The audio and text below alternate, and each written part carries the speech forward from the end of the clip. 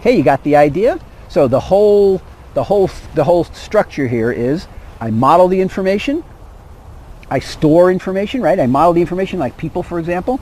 I store the people information in there. I get all the people information stored in my database. I query that to get back just the people that I want. After storing thousands and thousands of people, I query just to get back maybe the one or the two or the three people that I want.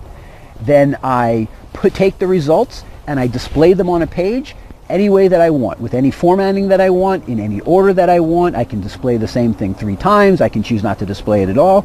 And that gives me a tremendous amount of flexibility. Therein lies the entire, the entire kind of microcosm of how an information system works.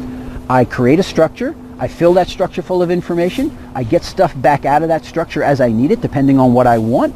And then I choose which way I want to display it. All right, so I'm going to conclude with this final deliverable here called a template.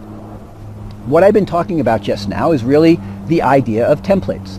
I create a template, and that template shows how I'm going to display my information from my database on the website page. The template is the page without any information on it. It talks about the things that we mentioned. It talks about the formatting. Which piece of information goes in which place? What is it going to look like? If I don't have anything in my template for birthday, birthday's not going to show up on the page. If I then go and add something to my template for birthday, then the birthday will come into the page.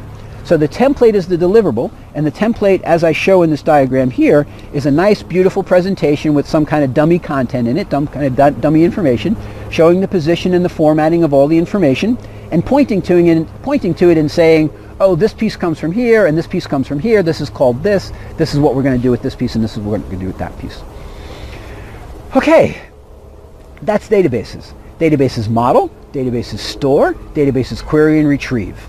And what we do with the retrieved information is we put it on the web page.